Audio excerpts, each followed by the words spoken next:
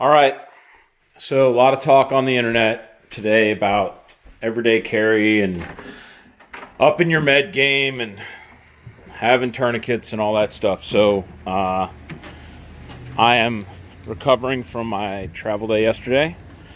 I decided that we would take a look at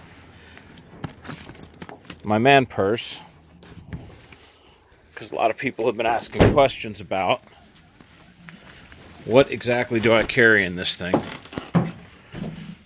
So I figured it would be a pretty cool idea to do a pocket dump and show you guys kind of what I got in here.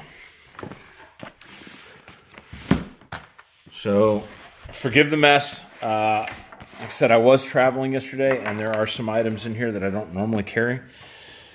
I left my bag in the car last night, so I guess we'll see what's in here.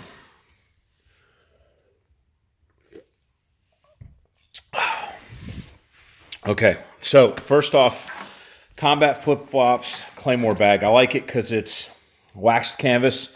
As you can see, it mars up really nice and gets kind of a rustic, kind of natural feel to it. Other than these little tri-buckles here that if you ever served in the military know are on the end of machine gun slings for the 240 and the M249. Other than that, and the two-pocket design, which is essentially a Claymore bag. But most people under the age of 40 actually don't even know about the Claymore bag. So it totally blends in with, you know, the kind of the hippie scene in the Pacific Northwest. Like men with beards carrying bags is absolutely normal where I live. So let's crank this thing open and see what we got. Okay, so I've got my laptop and my Bose headsets in here. Those are not part of my, you know, regular everyday carry or whatever. So the bag is basically in 3 quadrants. I've got my med up here. This is kind of my everyday carry / survival items, whatever. And then in here is where all my flat stuff goes. So, you know, right off the bat, these Bose Quiet Comfort, whatever, that's not normal EDC. That can come out. And then that's my, what is this? My laptop charger. Laptop charger, it doesn't count. That's not EDC.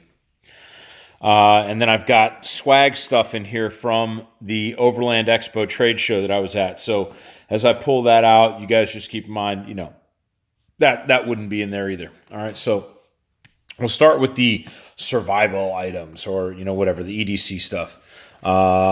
What's this? Okay, that's actually ski goggles pocket for Oakley's. I have prescription lenses that I'm wearing now, and then I carry a backup set of glasses, whether it be reading glasses or sunglasses or whatever most of the time.